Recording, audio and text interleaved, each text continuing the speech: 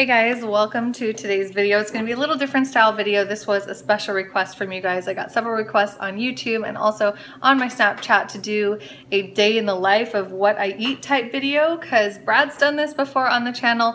I have never done it, and we do eat a little bit differently, especially right now that I happen to be like 7 months pregnant. So of course what you see me eat today is not going to be like what I ate last year or how I've eaten for the last 10 years to stay in shape, but it's somewhat similar. It's not like a completely different, it's just there are some things that are different. So keep that in mind as you're watching this video, and hopefully you enjoy seeing day in the life of my food.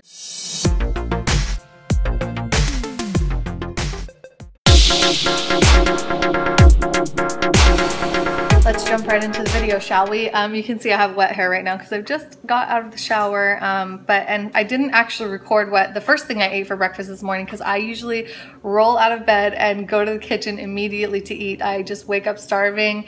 That's kind of the way my metabolism has always been. It's not just during pregnancy, but even more so during pregnancy. I think, you know, my metabolism is just on fire. So the first thing I always want to eat is some kind of carbs. This is not a high protein meal, it is a carb meal. And this is one of those things that may be just specific to my metabolism type. So this is not what I usually recommend for my private nutrition clients. It's not what we recommend in general, but I'm being totally real with you. This is what I eat. So normally I would have some like oats. Like usually the first thing I would make in the morning is something like rolled oats, and I always stick to this portion size. This is a 1/4 cup measurement, so you can see that's a pretty small amount. This is more of a snack really than it is a meal, but you know, it still does count towards daily macros and everything like that. So one thing I've been adding just because of pregnancy, this is something I used to never do before, is adding these dates. Dates are really good for pregnancy, and people claim that they make your labor shorter and easier. So I'm all about that. I have been adding about 2, sometimes 3, usually 2 dates to my morning oats or cereal. One thing, talking about cereal, one thing I've been doing differently with pregnancy that I never used to eat before, but I just have, this is like one of my pregnancy cravings, is grape nuts. And this is just a generic brand.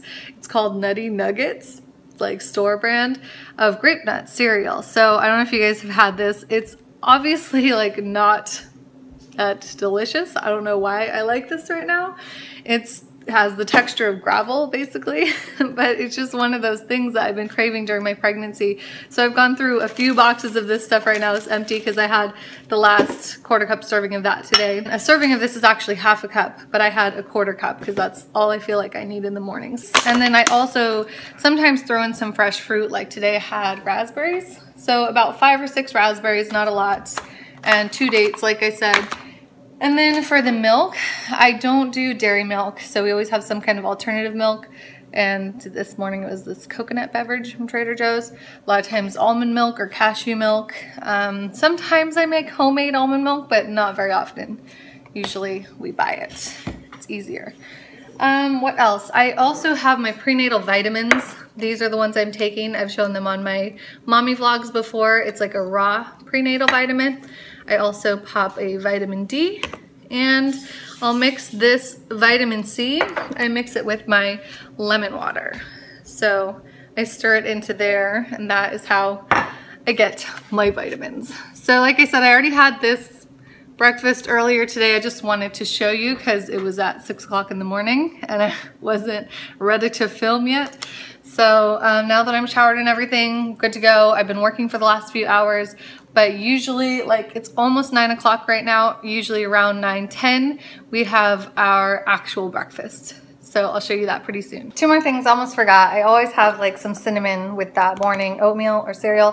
I always have some sort of like coffee-ish beverage. This is not actual coffee. A lot of times I use this Roma, which is like a green beverage. It tastes like coffee, and this one is a decaf coffee. During pregnancy, it's just a good time to cut back on your caffeine. So some mornings I'll also have like a green tea or something instead.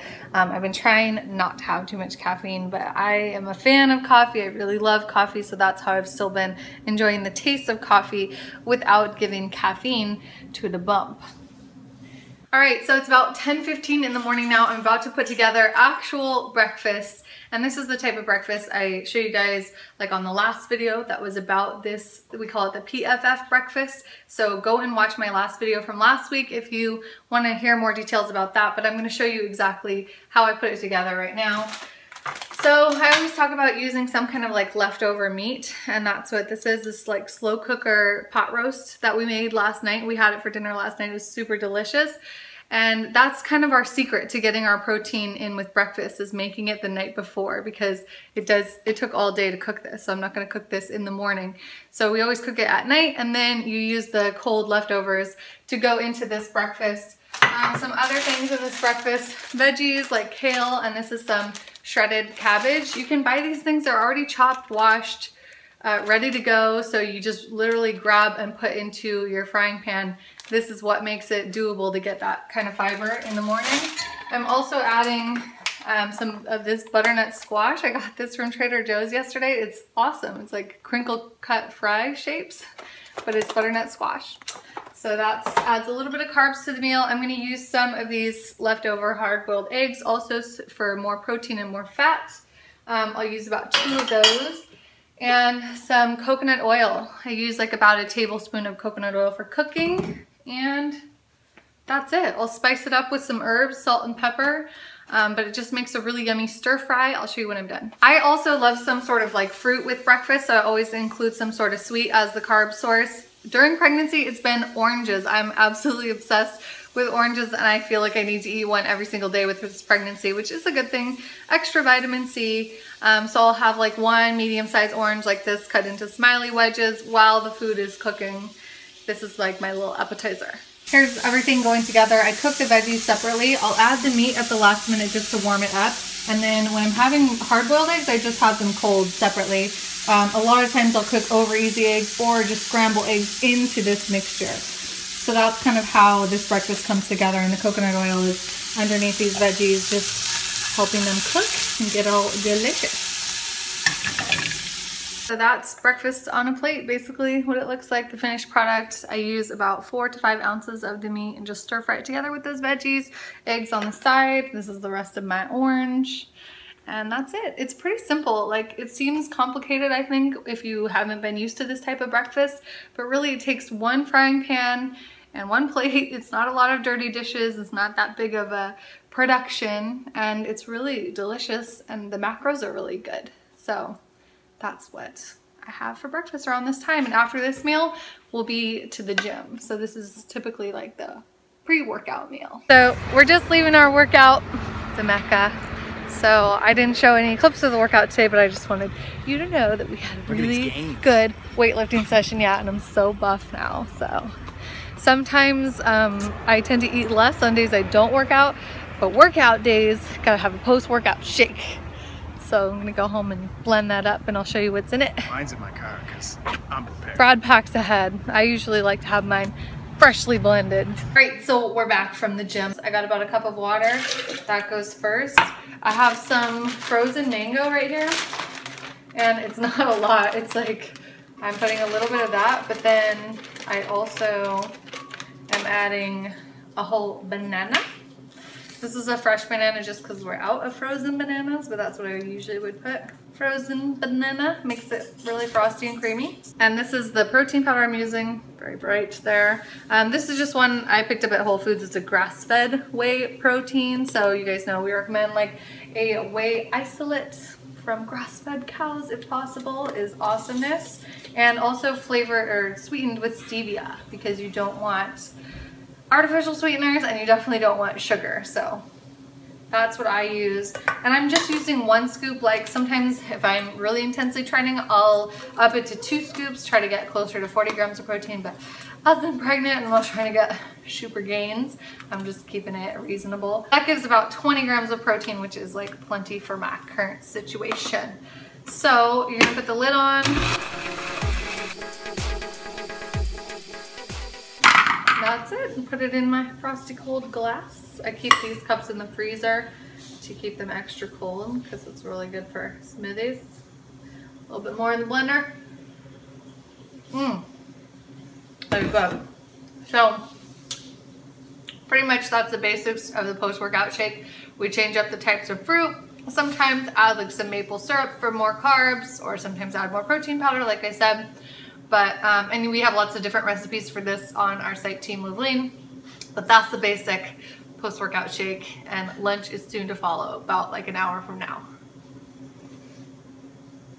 Cheers to gains, especially baby gains. All right, it is now time for lunch. We've just had about an hour or two of work time, but we hungry. So I'm putting together our classic big ass salad, and here's what's in it. We've got spinach and arugula as the lettuce mixture. We've got about 4 ounces of leftover chicken that was also made in this slow cooker. I actually measured it out to be exactly 4 ounces, but you probably can't tell because it's stirred all in now.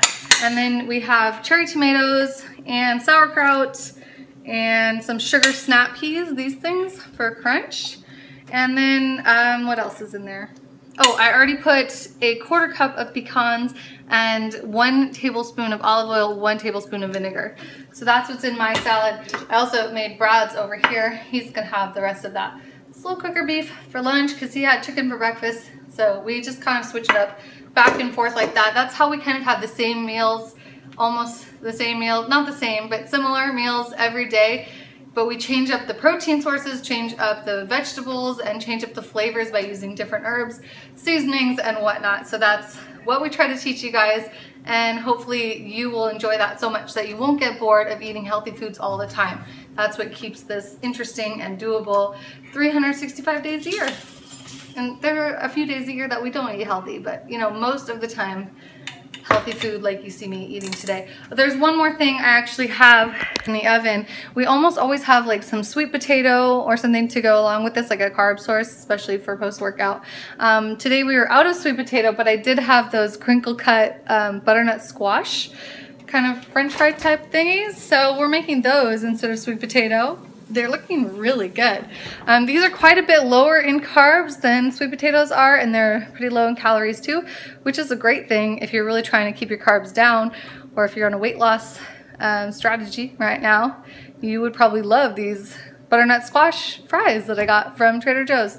So I'm gonna put those on top of the salad once they're done cooking, and then it's time to eat. And that is the post-workout meal. Look yummy?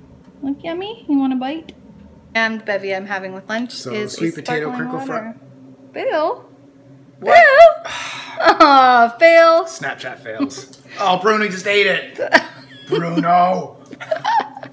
I wanted to let you guys know that I'm having this sparkling water. Basically, it's flavored with watermelon, but it is a 0 calorie, or 15 calorie, no sugar added beverage, and the ingredients are just sparkling water, fresh squeezed watermelon juice, and citric acid. That's it.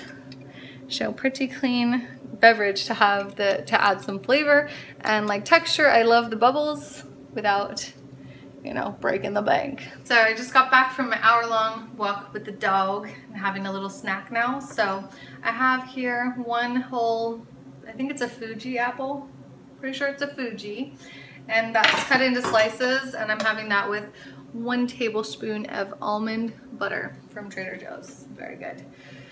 So very simple little snack, enough to hold me over before dinner. We'll probably have dinner in like an hour or 2 hours.